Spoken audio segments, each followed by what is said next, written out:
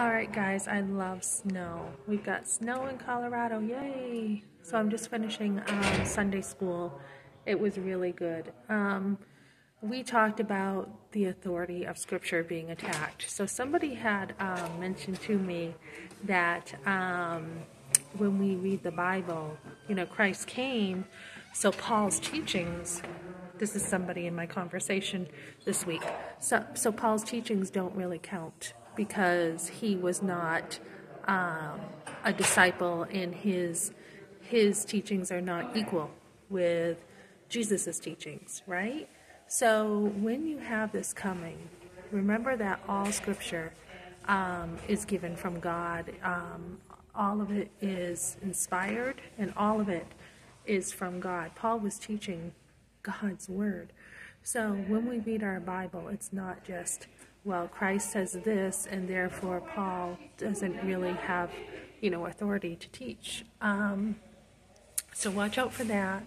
Watch out too, I had a comment on my YouTube channel too that said, basically, what was she saying? Oh, that somebody said, did God really have to send his son? Yes, he did. He did. Even though the Trinity is one, he had to send his son to show us how to live. He had to send Jesus to fulfill the prophecy, to redeem people. We were, in the Old Testament, people used to give lambs to sacrifice over and over.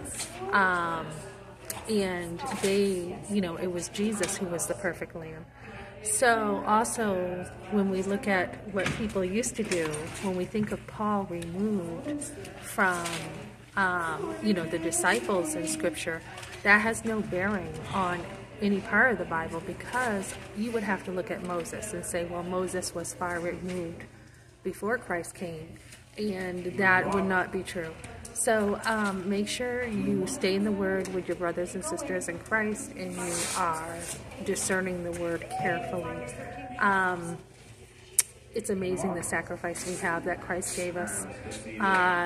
God did have to do it. He did. It wasn't like he didn't have to, but he did. He was willing to send his son to die for us, and without him, without Jesus, none of us would be able to be redeemed to go to heaven. So this Christmas season is a huge part of the Christian life, and we need to go deeper with Christ and realize, in our relationship with him, what precious gift he gave us at this time.